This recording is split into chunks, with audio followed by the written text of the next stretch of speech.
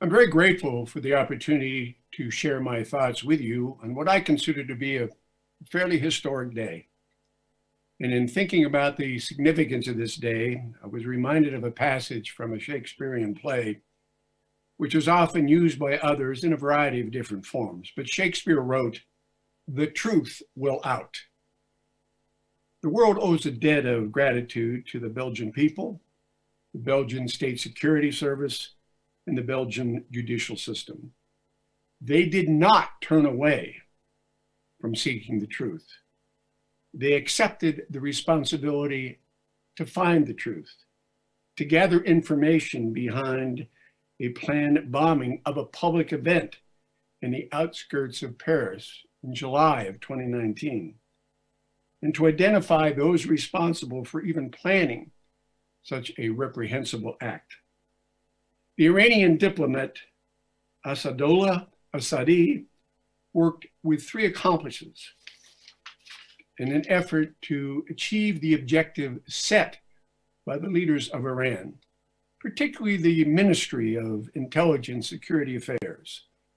The objective simply being the bombing of an event hosted by the National Council of Resistance in Iran and attended by literally thousands of individuals, including diplomats from multiple countries from around the world.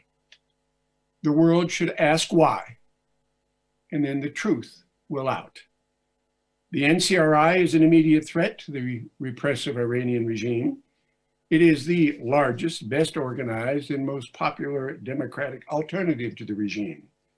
And over the years, its leaders and its advocacy, and their advocacy for a peaceful, tolerant, democratic, non-nuclear Iran has attracted greater and greater internal support within the people of Iran and greater international support.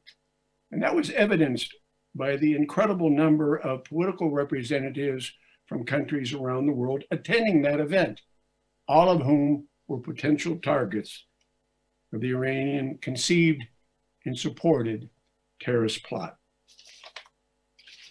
The regime's fear of a democratic alternative, attracting even greater and greater domestic and international support, was and still remains so intense, it directed one of its diplomats to oversee this plot, collaborate with the accomplices, act as a courier for the explosives, and coordinate the activity with the Iranian government. The truth will out.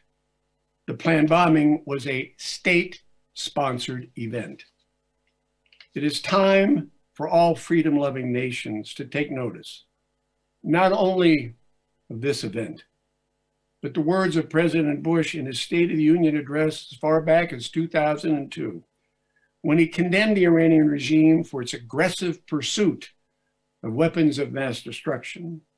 He described the leadership of the regime as, and I quote, "an unelected few seeking to repress the Iranian people's hopes for freedom."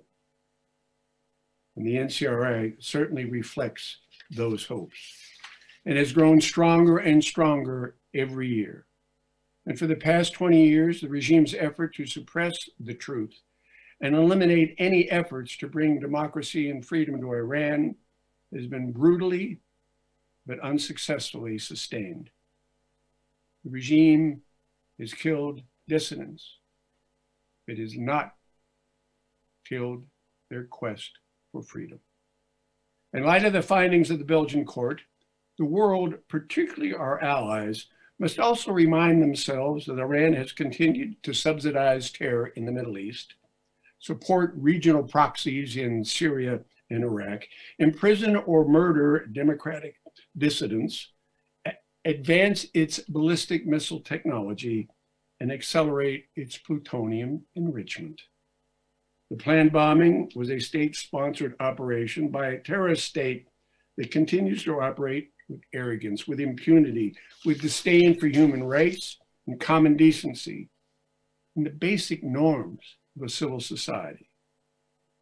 The European Union, the United States, nations around the world must applaud the courage and the diligence of the Belgian government, its judicial system, and their citizens, and loudly, resoundingly condemn the action of the Iranian government. But rhetorical condemnation without further action will have a little impact on this rogue regime, who heretofore has totally been unwilling to change its behavior. Countries whose citizens were in harm's way in that July event should consider downgrading, seriously considering downgrading diplomatic relationships with Iran. The operation of the Ministry of Intelligence and Security Affairs, that whole shop, should be labeled a foreign terrorist organization. It's the best way to hold them accountable worldwide.